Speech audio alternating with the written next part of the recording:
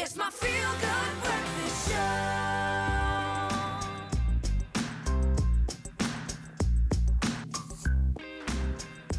Welcome back to your Feel-Good Breakfast Show. We just vibe. It is very, very good to have you back with us. We always fight about who's going to start first, but it is time for us to get into some local Mzansi entertainment news. And if you've been listening to your airways, you probably would have heard that Unathi has not been on the air. And on Wednesday, the SABC confirmed that they actually suspended her after that whole Twitter debacle where she verbally attacked a Twitter user.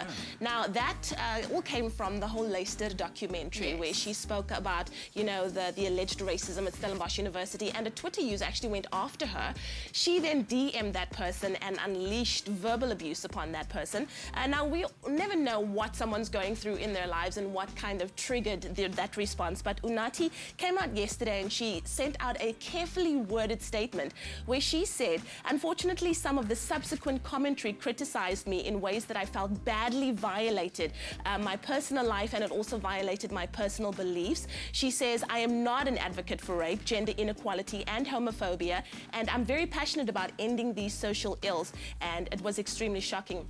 She does go out to apologize for her use of language, but I think, yeah, it's been a very difficult week for her in particular, and I think everyone's forgotten everything that she says and just focused on this. And I always say one must be very careful about how you choose to respond to people on social media, because it can be made public. No, you should also be careful as to how you go about a matter in the first place on social media. It's especially very, very hectic. With, you know, if you've got Unathi, I mean, you've got a big following. Very be tricky careful. one. Well, talking about big followings, Casa, we have heard, is, or rather Jay something from Casa, is in hospital coming from their world tour. He's not feeling very, very well. He did send out a message and a caption with him in hospital saying, hospital bound, not doing too well. Throat and chest infection got me sounding like Barry White, which isn't a problem, baby.